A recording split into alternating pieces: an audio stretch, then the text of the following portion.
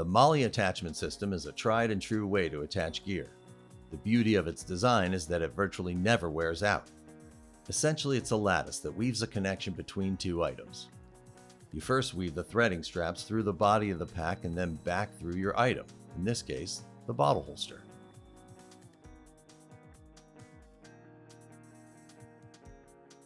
Then back through the pack again. The key is to keep the straps as tight as you can while weaving. Otherwise, you may run out of strap at the end.